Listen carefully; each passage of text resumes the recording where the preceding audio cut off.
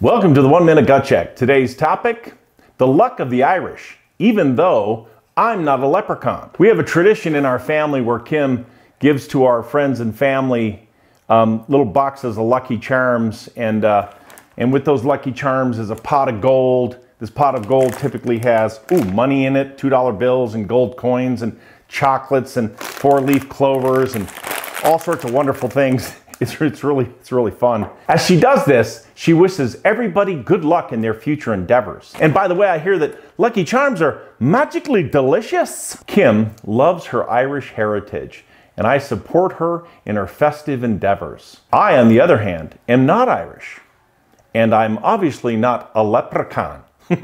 My heritage is Greek and Mediterranean. Go figure. I believe that good luck is not some fortuitous magical event. I believe that good luck is earned by good old-fashioned blood, sweat, and tears. It's amazing how lucky people are who get up early, go to bed late, and work their butts off all day, especially around something they're good at, what they love to do, making a great contribution, and earning money for it. Living with meaning and focus. It's amazing what they accomplish in their lives. When we suffer through heartache and pain, with faith and diligence, focus and hard work, it is amazing the exponential good luck that we have in our lives. May you have good luck in your life through hard work, positive thinking, thoughtful action, and empathetic service to others. And I do hope you get some Lucky Charms today because they are magically delicious.